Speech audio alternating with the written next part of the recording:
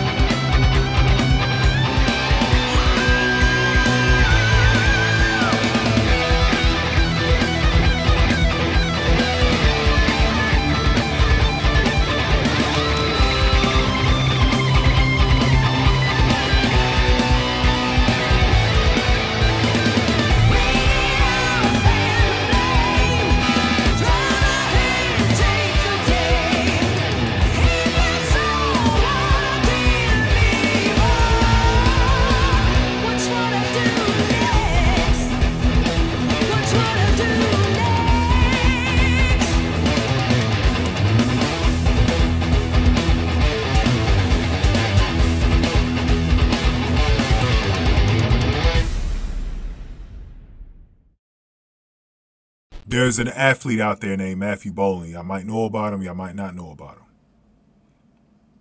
His name is Matthew Boling. And a lot of people look at him as the white male equivalent to Abby Steiner.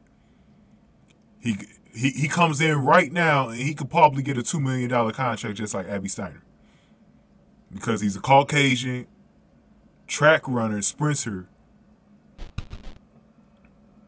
who could bring in audiences that hasn't been in the sport for a while. I just made a video about that, talking about Abby Steiner being the face of USA track and field and stating my reasons why she's going to be the face. Now, again, outside of their skin color, do they do anything different from anybody else? Probably no. But the skin color matters to a lot of people in the country. First of all, it comes with relatability. If you see someone that looks like you, you're going to want to run, right? You're going to be inspired to run. You'll see that you can make it out there. If this white girl can make it, this white boy can make it, I can make it too. Unfortunately, in the sport track and field, outside of just really within America, there's just not too many white sprinters in there. You know what I'm saying? Jennifer Andini was really the only one before Abby Steiner got in here, you know, as far as in this generation of athletes. And right now on the American side, we really don't have like that white guy who's running track, you know. Yeah, in order to find those type of guys, you have to go overseas to Europe. You know, you really don't have that different, you know. You have mixed breeds, but do you really have anyone who's pure white like Matthew Boling is? And Matthew Boling is just like Abby Steiner. He could bring in a whole different crowd.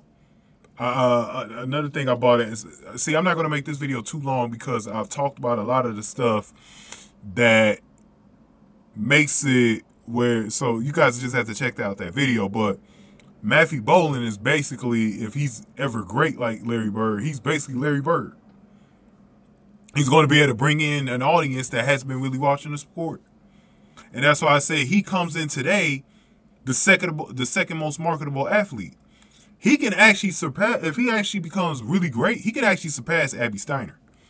Because just by him being a male, the focus on track is still the male athletes. But what's happening is I actually think in track and field right now, I think the females are getting more attention than the males right now. To be honest with y'all. I think a lot of people respect what the Jamaicans have done for the females in track.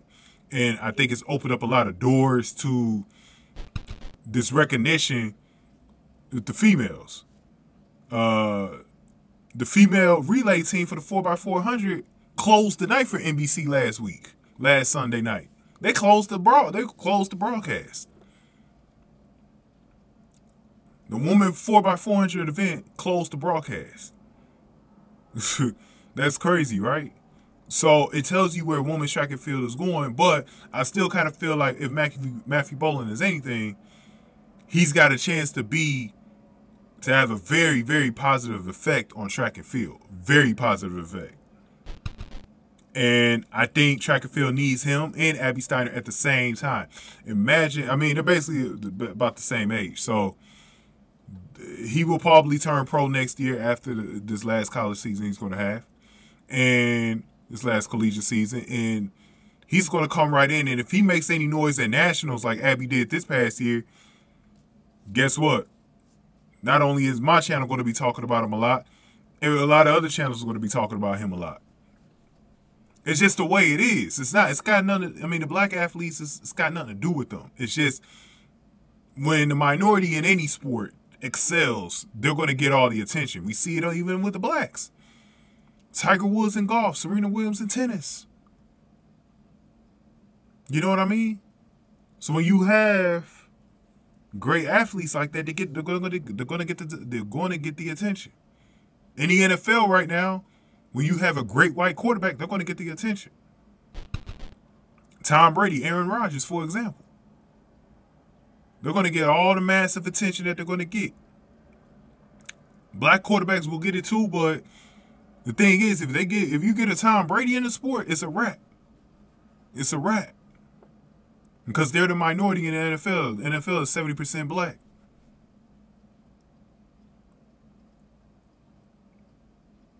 But quarterbacks are still sort of a taboo thing in the quarterback and for blacks. But it's way less now because there's a lot more black quarterbacks than it used to be. But especially when Warren Moon was playing, it was very taboo back then. Doug Johnson, all these other guys, you know what I'm saying? So it's a taboo thing. That's why I brought up Larry Bird, because you saw what he did for the NBA. Not so much as Magic, but what he did for the NBA in the 80s, coming out of a bad era that they had in the 70s with the coke and all that stuff that was going on. So Matthew Boling could really put this shit on the map. Now I'm going to make another video about Matthew Boling, and actually my boy Everything Track actually covered this in his video. So I definitely tell you guys to go over there and listen to it. I'm going to get my quick thoughts on it as well about what Matthew Boling needs to do, because I'm going to start covering Matthew Boling quite a bit on this channel. I want to give him a little bit more attention in his college season. I didn't get a chance to cover the college season like that on this channel. I only was able to cover the finals.